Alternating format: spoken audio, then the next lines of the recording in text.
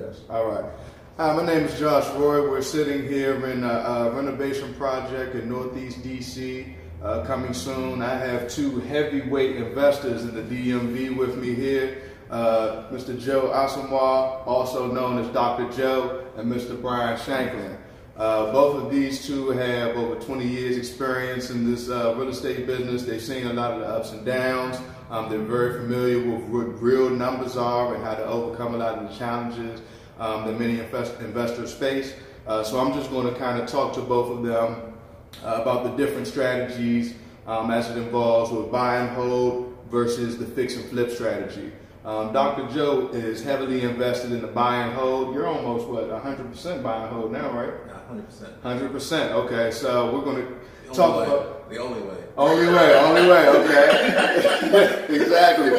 And Brian, he is a developer, so he's brought into a lot of renovation projects where people are doing joint venture, fix and flips, things of that nature. So he has a buy and hold portfolio as well. But because he's a developer, he does a lot of fix and flip projects for his customers and clients and partners. So Dr. Joe, first we'll start with you. Yep. First of all, how did you get into the business? What's the path that you entered? Did you come up under a mentorship, or you just said, I'm gonna roll my sleeves up? Or tell us how about you went about it? Yeah, essentially what happened was that I used to live in England. When I came to the US, I was working for a few months here, and my boss had been fired. Okay. I came back from vacation, and he was gone. Wow. So I hooked up with him a few weeks later, and we had a really good conversation. Okay. And the gist of it was that he said, no big deal, this happens, this is America. Welcome to the real world. Yeah. Absolutely. And he said, well, I have these rental properties. So I have this passive income that's coming through every month. So it's okay for me. I've got this income stream. Okay. So he says to me, you may want to check this real estate thing out. And if you do, if you buy anything, try to keep it. Don't sell it. Okay. In the long run, you'll really appreciate that. And you'll get passive income, you get appreciation, all the benefits of real estate. So explore real estate, and if you do anything, try and hold on to your properties. And that was really the genesis of what got me into this thing. I knew nothing about real estate. This guy at that time, I think he had 10 houses. And to me, anybody owning more than one house is like unbelievable. Yeah. You're rich. Yeah, well, this guy had 10. I was like, I got you. and so on. So that's really what started me. I bought my first house in DC, 87, $40,000 in Columbia Heights, Northwest. And people at that time told me I was getting ripped off. I was paying too much. This house had tenants in there.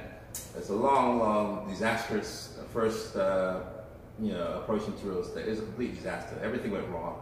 But it's okay. I learned a lot from that experience. I just kept on buying more houses, But I kept my houses. Okay. And until 2003, when my income from my rental properties equaled what I was making at my job. Okay. And so that was what the path I took, why I took it, and what led me to sort of financial independence. Awesome. Okay, Brian, how did you get started in the real estate business? I got started in the real estate business back in the 80s. I used to actually work for my aunt and uncle. They used to buy, hold, and flip properties. So I actually learned from them. Then in the 90s, I became a real estate appraiser in 1991. Studied under a guy named Stu Reynolds. He was the head of the real estate commission board and also the appraisal board. Then I got real heavy into real estate investing in like 2001, 2002. That's when I started my actual custom turnkey real estate model, basically flipping 2 properties, holding 1, flipping 2 properties, holding 1. Okay. Yeah. Awesome. Yeah. Okay, I know we could probably do a thesis on this, but just kind of at the high level, what are some of the challenges that you face in the buy and hold strategy? I think as a buy and hold investor, the biggest challenge if you're holding properties is that you're going to have tenants. Okay. And so the biggest challenge is managing those tenant relationships. And it really all starts on your screening. Because as you know, especially in the DC area, especially Washington, DC, it's easy to get someone into your house. It's a lot more difficult to get them out once they're in. So that's crazy. Yeah. So DC is a whole other world. But the bottom line is that if you can't manage that process of screening tenants, then you're destined for disaster. You're destined for failure. So I always think that one of the biggest success I've had is being able to understand that process, be very thorough, and therefore get the right person into your home who's going to stay in your home for a long time, pay the rent, keep it up, and things like that. Okay, awesome. And again, I know we could write a novel on the challenges, but just try to keep it at the high level. What are some of the main challenges you usually face with the fix and flip strategy? Now, I'm gonna go on the actual buy and hold side, then go to the flip strategy. Like I said, with the rental properties in DC, I really don't have problems with the tenants. Okay. Not even the ones in PG County, but the tenants in Baltimore, they're a different animal. Different breed. Okay. Yeah, so it's too heavy. Yeah. So I advise people when you go into Baltimore, basically property manage your own properties up there, because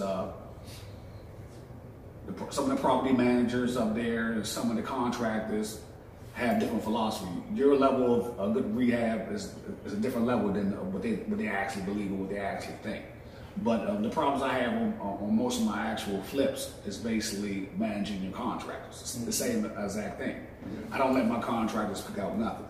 Color schemes, nothing. I basically project manage everything. Actually, Micromanage that whole process. Yeah.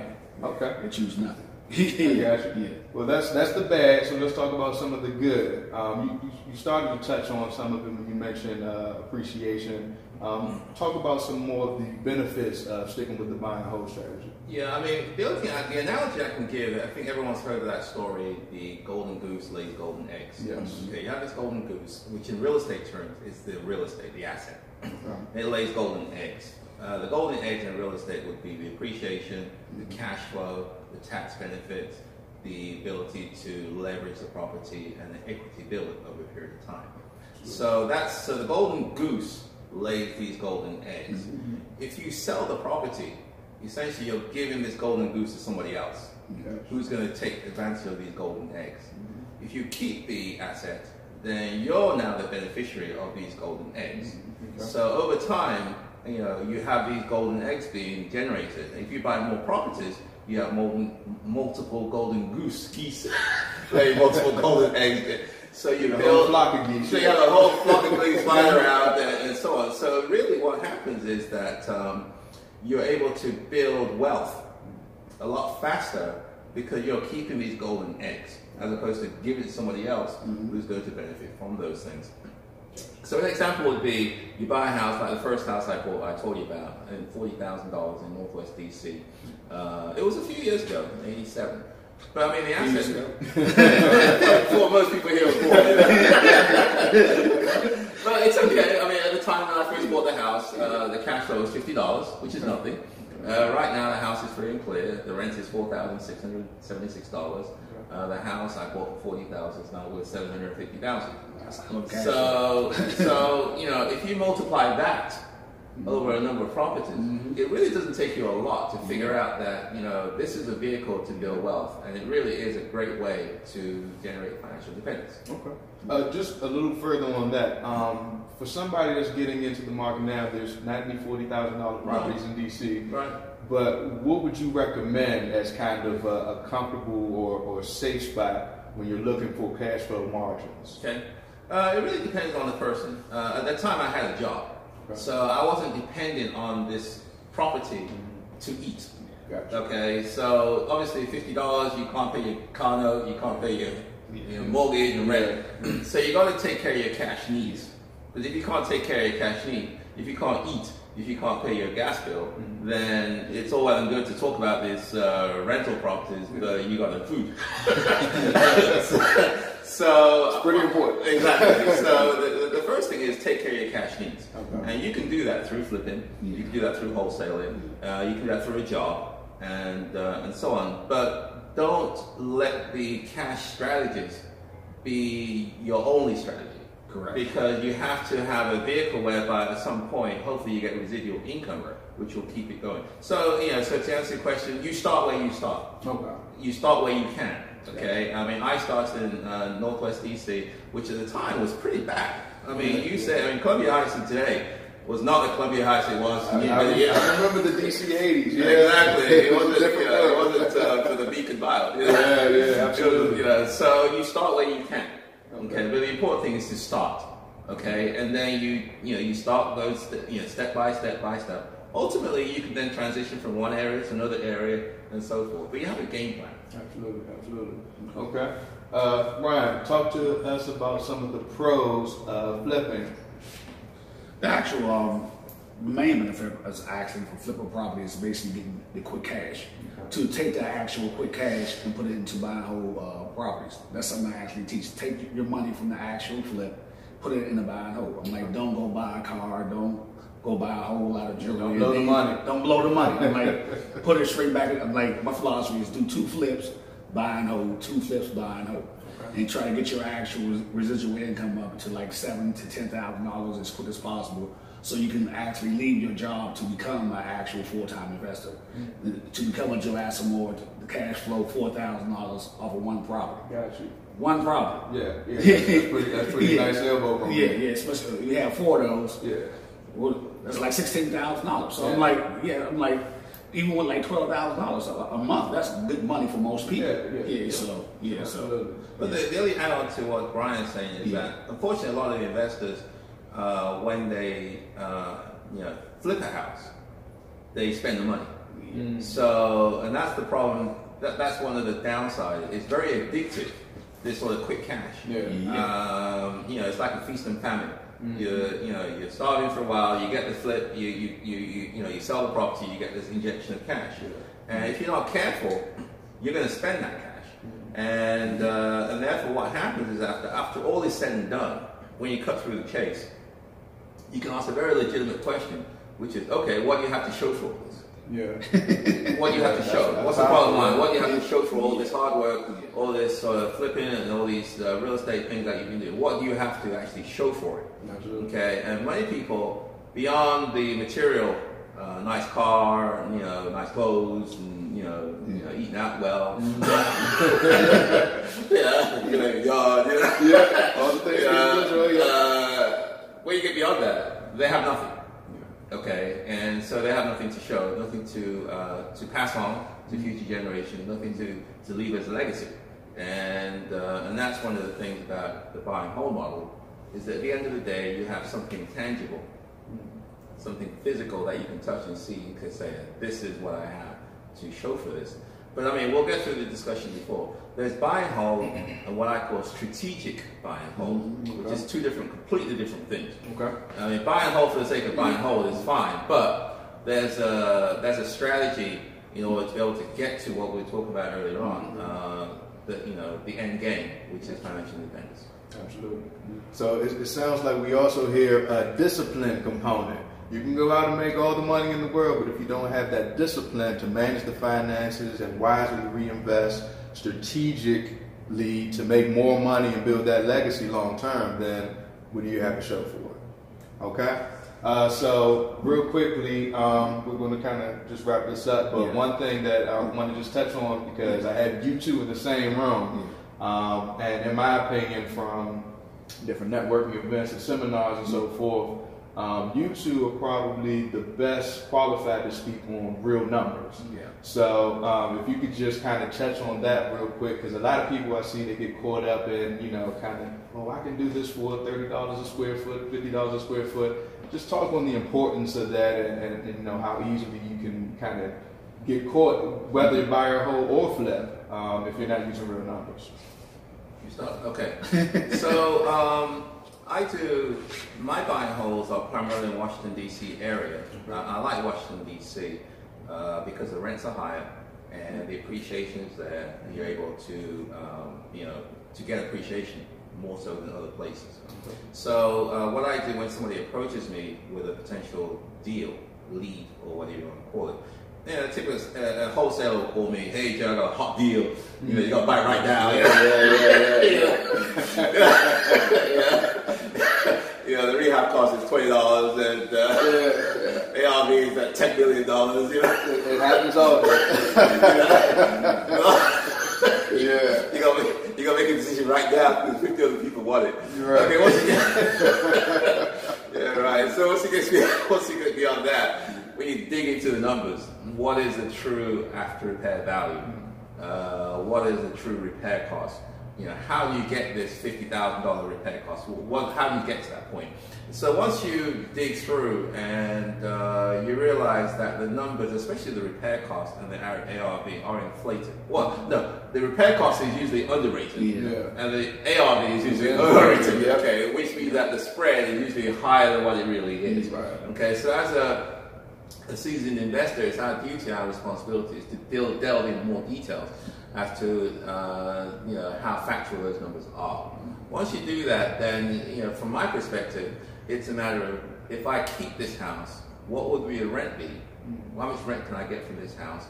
And with the Section 8 model, your rent is based on several things. It's based on the location, specifically the neighborhood, because one neighborhood will get a different rent than another neighborhood.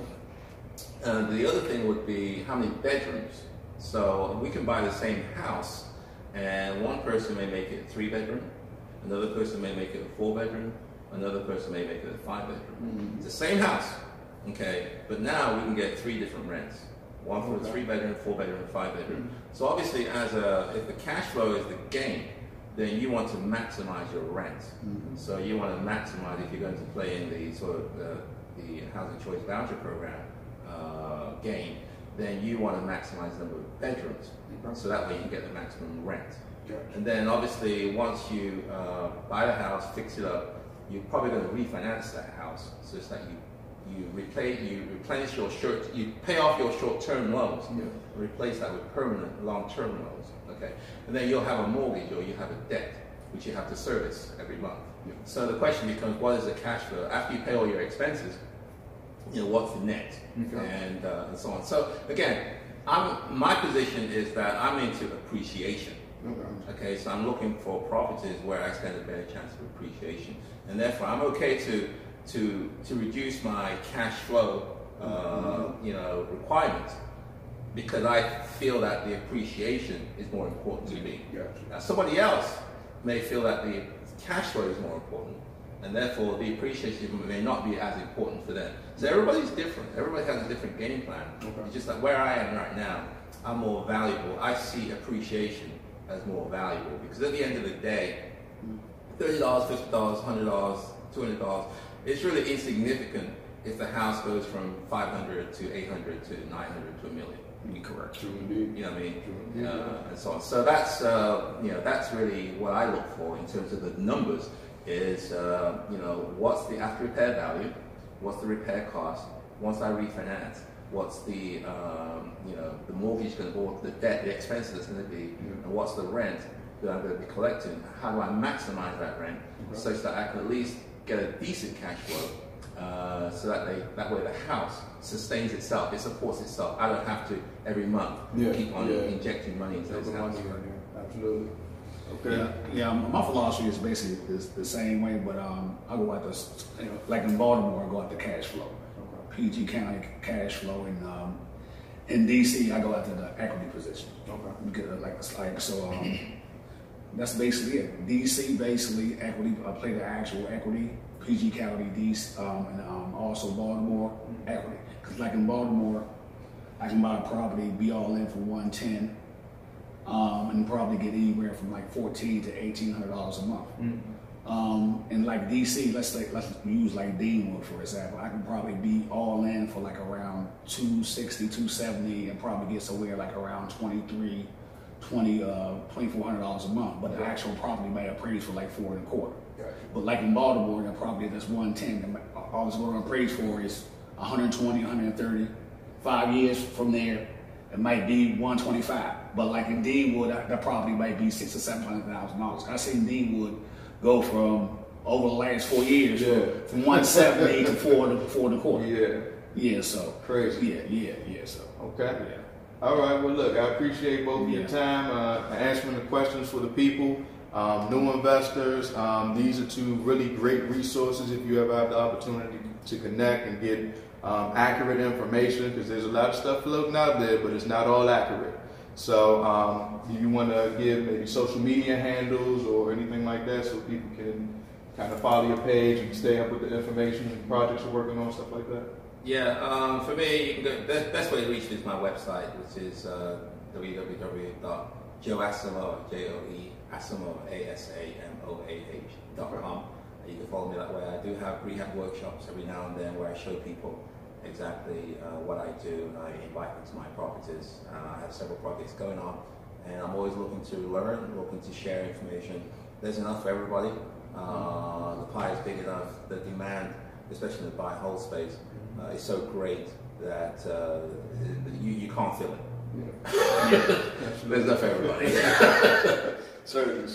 Your information? You can also follow him on Twitter at Ask Dr. Joe, and also Facebook at Ask Dr. Joe, and Google Plus at Ask Dr. Exactly. Joe. And you know, follow me at There's one right with me. you can follow me at brianshanklin.com and also at customturnkeyrealestate.com. All right. Okay. Excellent. All right. Well, gentlemen, thank you for your Thank time. you. Thank you for answering questions for the people. Yeah. Also, my name is Josh Roy. You can follow me on Facebook at Josh Roy. You can catch me on LinkedIn, Turnkey Homes LLC. And we'll be, continuing to bring you content and updates. And also, if you are interested in any joint venturing, you can reach out to any of us and find out how you can get involved in the real estate game as well. All right? Take care.